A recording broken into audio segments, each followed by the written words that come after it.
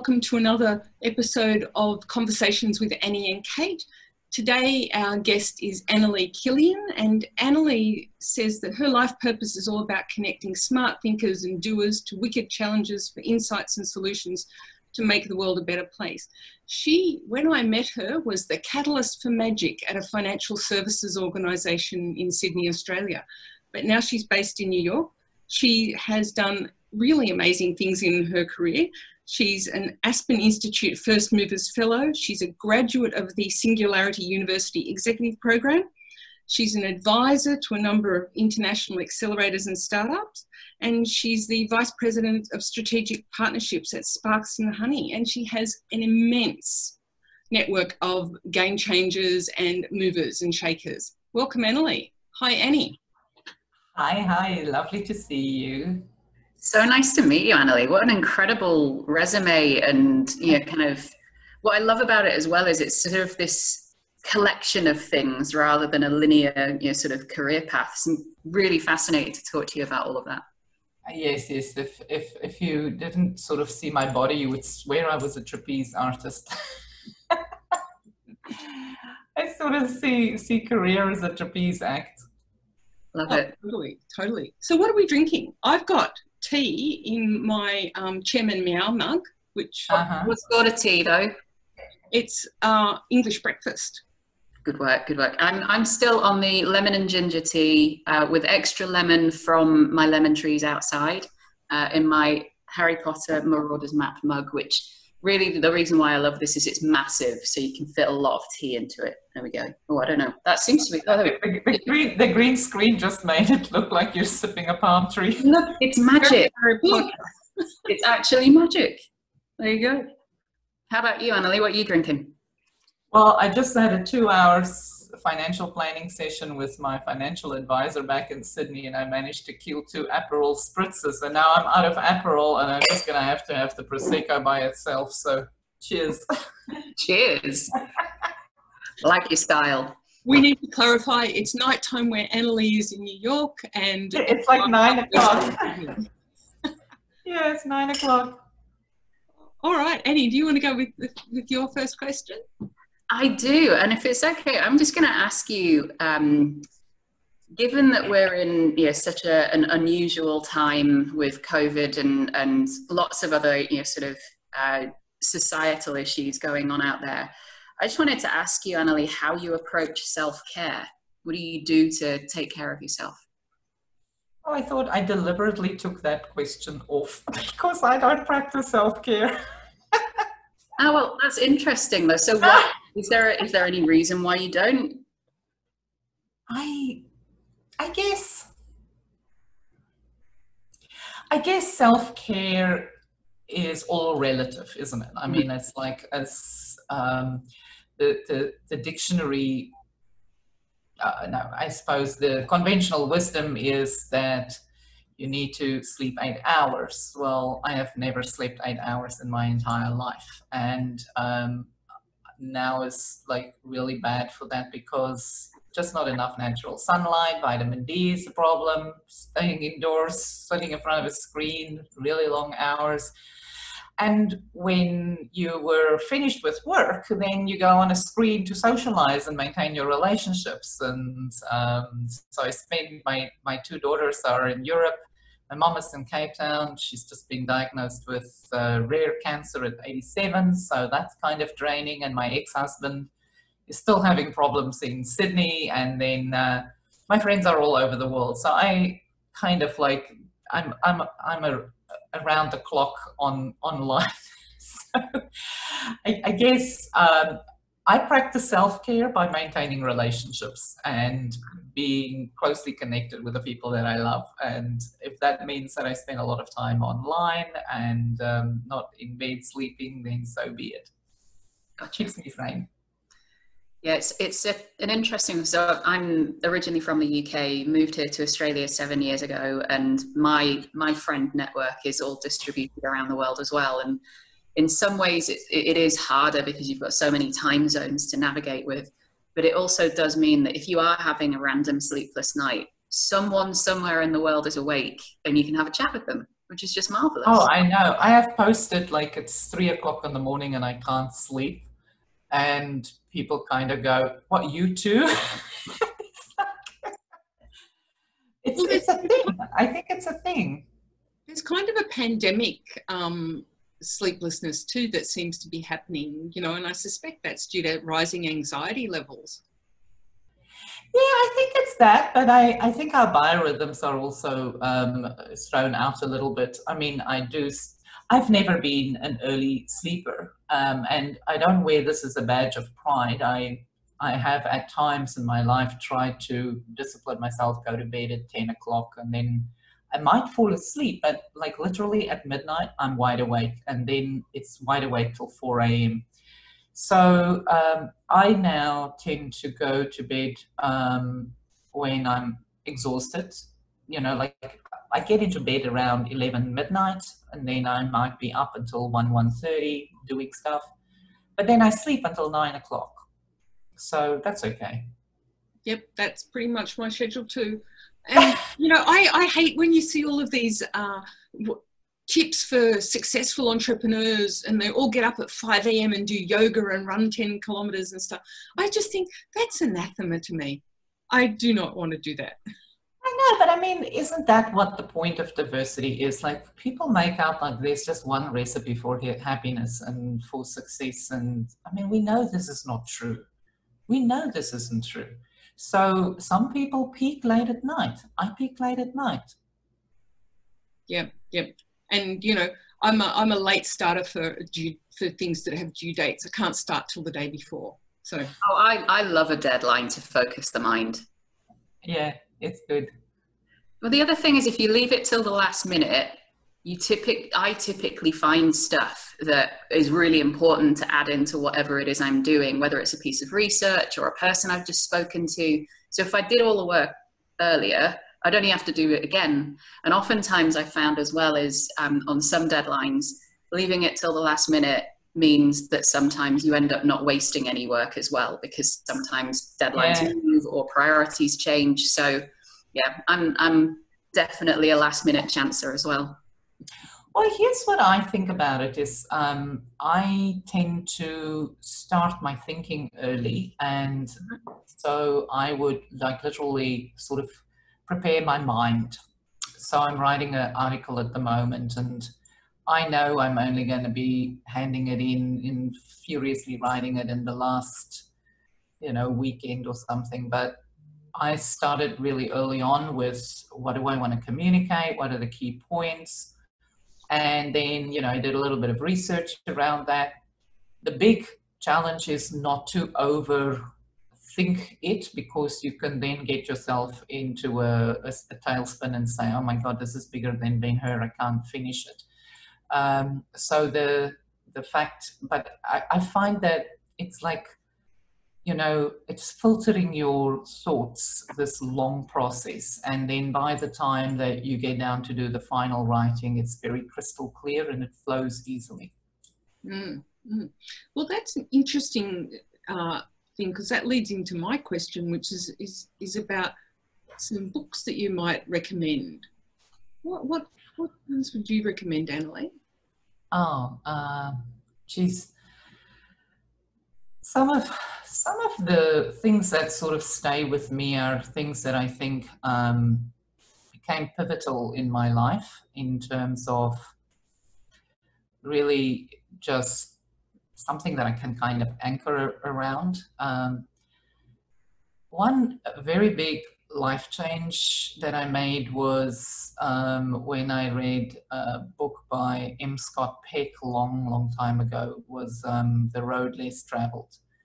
And what was really interesting for me about that was probably the first self-help book that I ever read. And it was so dense, and I would read 2 or 3 pages and go, oh my God, let me read that again, what? And it was because I think it was very relevant to that. The reason why I picked up that book was that I had a lot of questions and difficult decisions to face. It had to do with my marriage and where I was going to go, and, you know, confronting my values and thinking about my children and my family and my whole everything. So that's a perennial favorite. One of the big insights from that book was, you know, around tough love. That is a hard one, and it was really something that helped me understand a lot of things about myself. Second one was something that I believe is like when you discover something like that, it's like the keys to the universe. And it was a book called Tiny Habits by Professor B.J. Fogg from Stanford University. And it's really like taking his model for how you shape behavior and then apply that in a personal capacity. And so through Tiny Habits, I picked up, you know, the sort of like ways in which to maintain change in my life. And so that helped me with weight loss. It's helped me with, you know, learning to journal. It's helped me with time management. Hasn't helped me with sleep yet, but that's just because I think I give in to the impulse of instant gratification there. And then I'm reading something right now that is a book that is about to come out. It's by one of the speakers that I had at Amplify Festival a few times in Australia. He's a musician originally by profession. His name is David Price. So David Price was a career musician, and then he ended up in education, and then he became an innovator in education, and most recently is an author around you know, emerging trends and societal shifts. And what I love about this book, The Power of Us, which is coming out on the 28th of August, is that David has written a business book, but it's literally like you and I are having a conversation. It's like you're at a dinner party and this is the conversation. And so that's how it reads. And I just love it so much. And I think that what is so unique about it is because David, most part of his, you know, early career was as a musician, he sees things in a very different way. And I think he sees the harmonizing in the noise that allows him to see it before other people do. And he makes it so clear and so compelling. So I do recommend that book, The Power of Us. It's really about how collaboration is happening to solve big challenges and correct social ills and wrongs through values-driven society. You're in New York now. What's it like there? You know, I love New York. That's why I came here. It's been a dream since I was a teenager to live and work in New York, and I still love it. I love it really, probably even more now, despite the fact that the city is very damaged. But it's the spirit of New Yorkers that makes the city so unique. So it's, without fail, people everywhere, they obey the mask rule. They really get that we're, our actions are there to protect each other, and together we're better than to, you know, that's kind of the New York way. And I love the city for that reason. People here have gone out of their way to try and keep the restaurants going. So a lot of, I mean, we've been maintaining, I'm not a particularly an order in kind of a person. I'm a go out person, but you know, we decided that it's our moral duty as citizens to make sure that these people have jobs. So we order in rather than prepare it ourselves. And people tip very generously and so on. It's just wonderful. So I still love it, but the city is very damaged. You've traveled a lot with your role, and also you're originally from South Africa. You've lived here in Australia. You've lived in the US. Was that something that's always been part of your kind of drive, the travel, the wanting to see new places?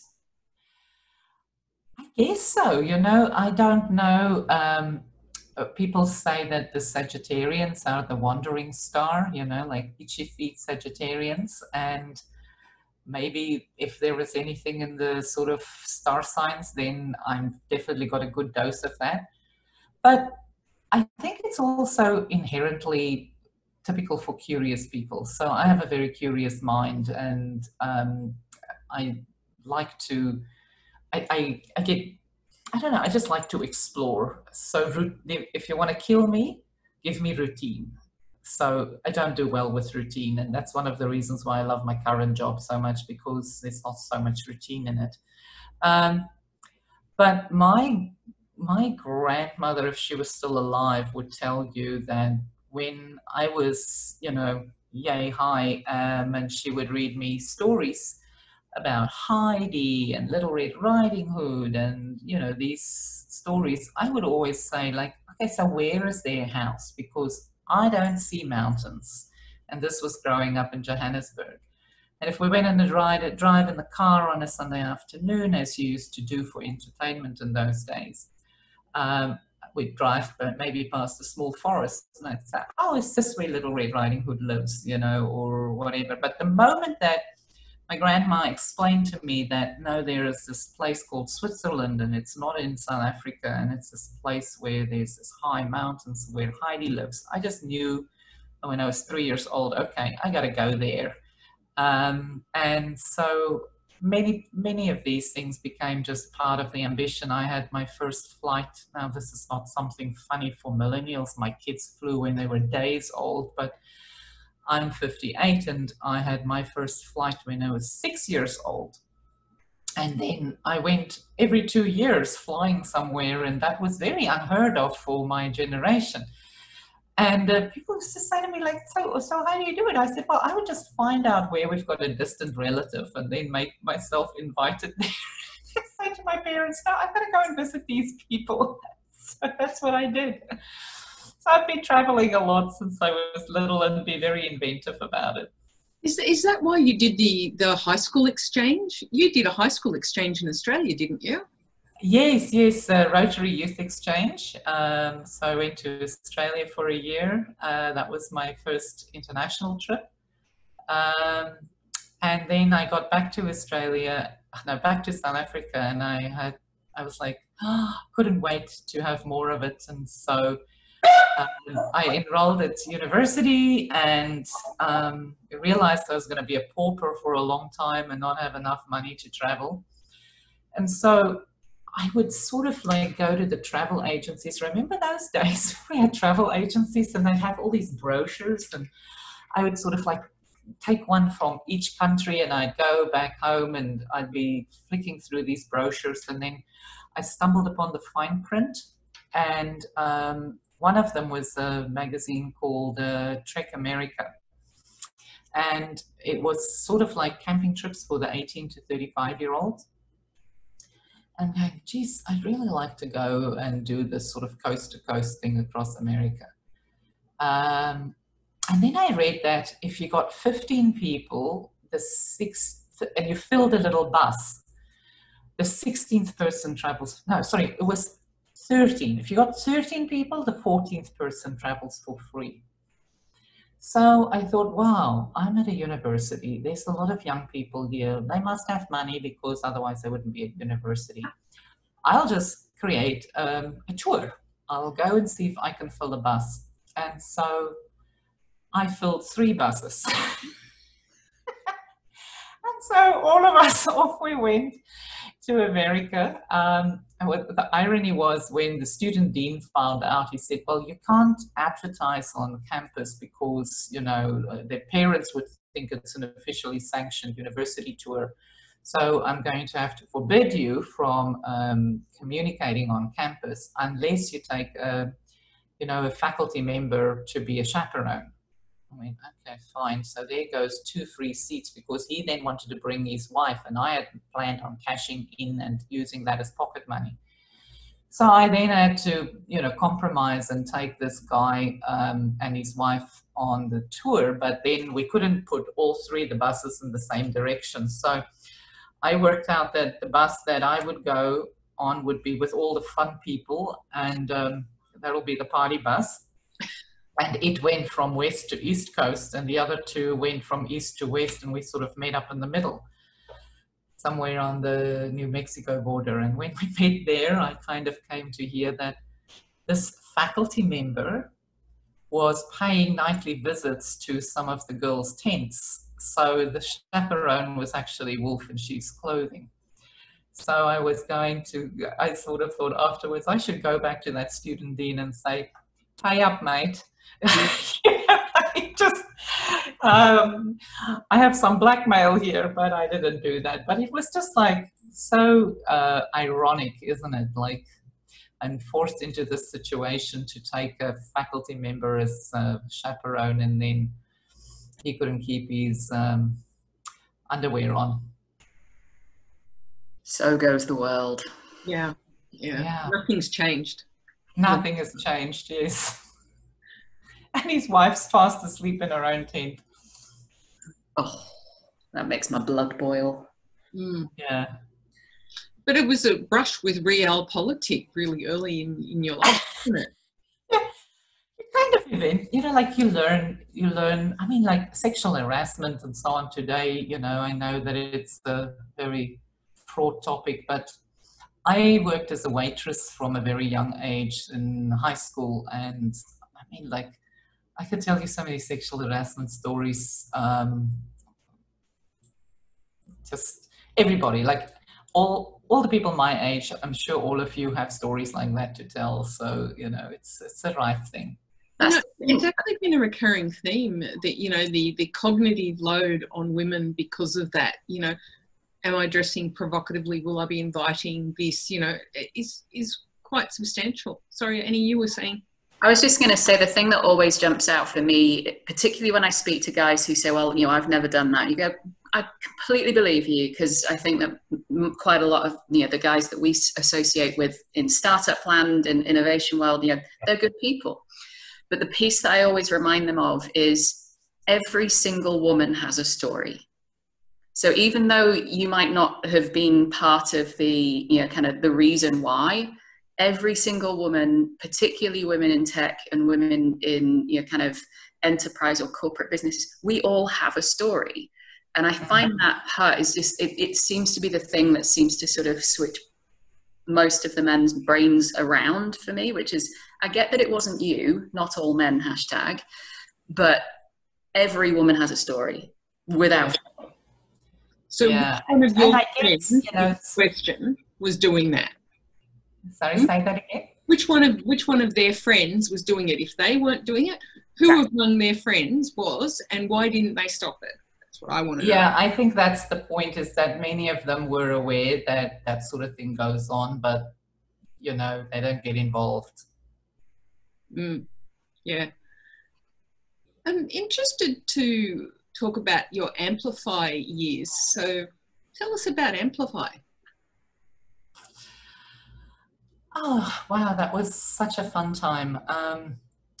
So I was working at AMP at the time, and I was asked to help build a culture of innovation, working with the CIO at the time. And it was during one of those many tumultuous years at AMP. This particular time was literally probably around about 2002, 2003. But was before the CEO got sacked. That time it was Paul Batchelor, and so we were working with a group to sort of say, okay, so how would the company continue to innovate, etc., etc. It was very early days on innovation, and my boss, who was the CIO, was part of this leadership group to work out how to build a culture of innovation, and made a presentation. And at the time, this presentation was really ill-timed because the company was in so much financial distress. And so the rest of the management team said, no bloody way, you know, like we're bleeding. And so nothing kind of came of it. And then shortly thereafter, the CIO turned around and said to me, well, if the whole company doesn't want to go on this journey, you know, I want to invest in this for the IT community. And I want you to lead innovation. And it was kind of interesting because I mean, in those days, we're talking 2003, nobody was, you know, innovating per se. It wasn't I remember doing a Google search on innovation, and there was like 3,000 terms came up on the word innovation, 3,000 search results. And, you know, today it would be many, many more. But as I embarked on this journey, I found, oh my God, you know, what I think we're really missing here is a culture of learning and a culture of curiosity, because when people are naturally curious and they sort of start looking for things and they're open-minded and they're constantly learning, it's kind of inevitable that most people have the ability to be innovative. But I found that the company was not a learning culture. And so I decided that how can I fix that when I didn't have much budget? I didn't have a corporate mandate to bring the whole company on board. I only had a mandate for the IT community. So I learned from literally studying how ecosystems change. So I paid a lot of attention to creative emergence in ecosystems to say, well, what could I learn from that and then bring into this ecosystem, you know, from a design principle perspective. And I came to the conclusion that I had to build curiosity as a groundswell movement and get people to be exposed and excited about new things and learning and new insights. And so that's how Amplify was founded. One of the other things that I've never shared with people was that at the start, I had a really strong vision for it. Right in the very beginning is I thought the business that we were in, AMP's business, was to help people procure their future, you know, financially. So really at the bottom, you know, bottom line was company would say, hand your money to us so that we can safeguard it and grow it for you, so that when you're in your old age and you need it, you know, we can hand you a nice lump sum of money back, or, you know, that you'll have something for your retirement. So it was like, trust us to secure the future for you. And then I thought, well, if we are not investing in understanding this future, then how can we actually deliver on this promise? So I thought, well, the best piece of that would be if we became future hunters. And we could say as a brand that it's really, really important that we need to anticipate the future and build an anticipatory culture so that we can be the very best managers of people's money, so that we can deliver on the brand promise. So that was the whole idea of investing in a festival of learning that was very much future focused around like emerging technologies, emerging shifts in consumer behaviors, new patterns, new innovations, that sort of thing. And then I created an opportunity to invite everybody in the whole company to embark on this kind of learning adventure. It wasn't exclusive. It wasn't just for the anointed few, because that's the learning model of most organizations, is that, you know, there's just the crown princes and princesses that get to go off and do some exotic program, and the rest of the people have to make do with some boring online class or something. And so I wanted to excite people with the possibilities that learning could unlock. So you brought in some really amazing names, like BJ Fogg was one of the people. You know, there's a list of luminaries. So you created this the event in Sydney that was open to everyone in the organisation. Yeah, and then eventually we grew it to say that, I mean, one of the guiding principles of the design was always openness. And so I basically, from the very beginning, wanted to have an open event that we could invite our partners, our customers, our suppliers, and the general public, anybody who wanted to learn. This was an open door for learning together, because I think the togetherness and the openness drove a lot of value in itself. I remember in some of the sessions, particularly when we started opening it up to the public, best questions at the end of each session, because we sort of designed the sessions that it was like a kind of a 20-minute talk by the expert and then a facilitated conversation with somebody interviewing the expert for another 15 minutes, and then open questions to the floor. So the audience kind of got about half of the time and the speaker got about half of the time. But the best questions came from the floor and often from people from the outside. And the learning was usually embedded through those questions. The questions were great. So I've seen on your wonderful, sort of career profile, you talk a lot about some of the board positions you hold, and I saw one of them was the NYC Innovation Collective. I'd love to learn a little bit more about that, because you're seeing so many startups with founders who are all, sort of inspired to solve a problem in some way, shape, or form in a new, crazy way. That must be really interesting to obviously see lots of ideas coming through. But how did that role come across for you? So that was an ambassadorial role, to be a sort of a bridge between the business community and the startup communities. The New York City Innovation Collective is it's like an umbrella body for the accelerators in New York. They were, I'm no longer on the board, but they were around, about 125 accelerators who were members. And the whole idea of the umbrella body was to say, how do we make the process of building incubators and accelerators consistent, so that this becomes a capability that we could scale across the city? Because certain accelerators were doing it well, but we wanted to replicate that, whether it was the food industry or the space industry or the data industry, etc. There were specialized accelerators. There's a fashion accelerator. There's all sorts of accelerators. How could they learn from each other and then, replicate success at scale? And I think that was a very interesting model in terms of thinking about building capacity for making your city an innovation city.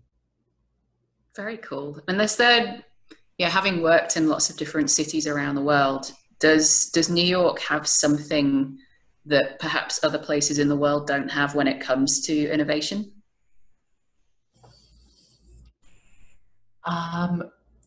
Everything I say now is obviously pre-COVID.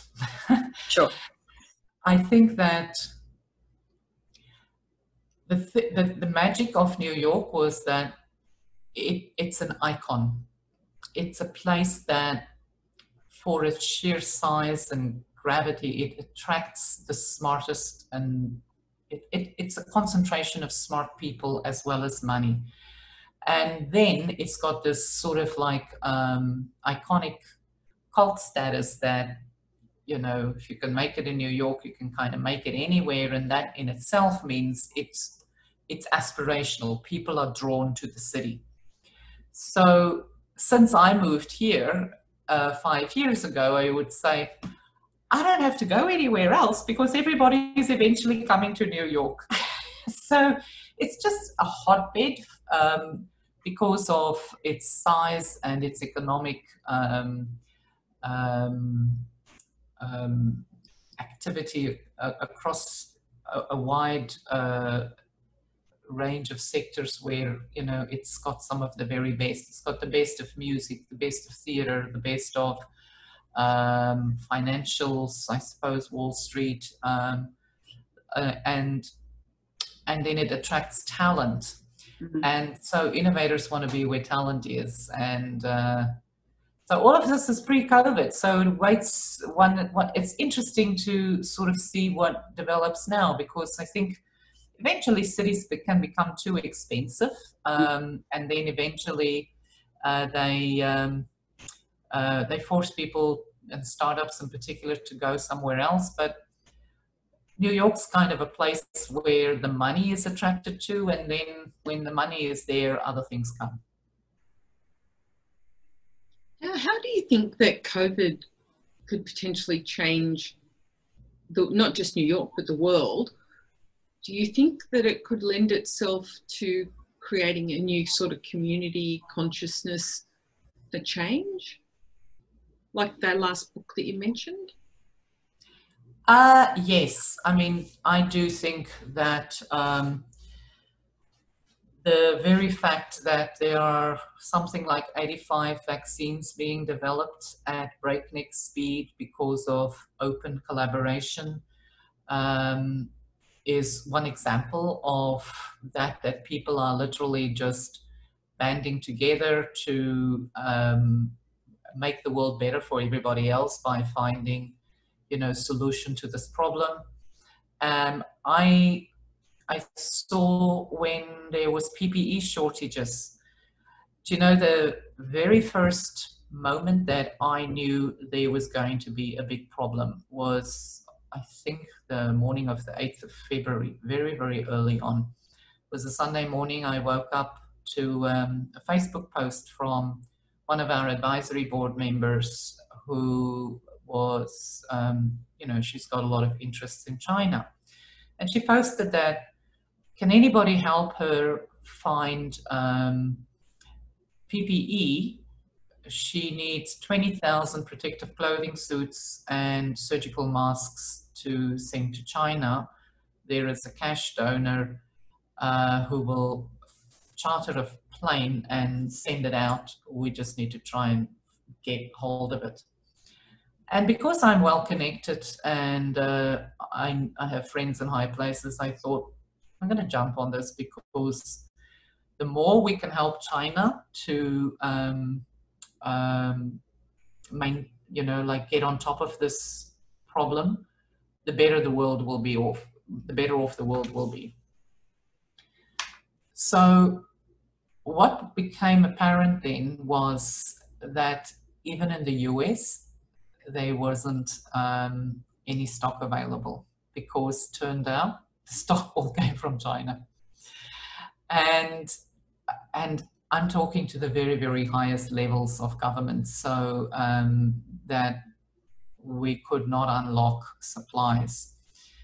And this was, you know, a month to 6 weeks before it really hit America. And so that was an eye-opener. But to come back to the story of collaboration is how I saw people, of course there was a lot of gouging and corruption. We've seen that, like some people have suddenly put the price up, some people just bought for themselves, they didn't want to share. I mean, it even happened with, you know, at a federal government level here, because there is one mindset that is all about me first and America first, and to hell with everybody else. And at the same time, there were just as many people working very hard to counter that and help other people. So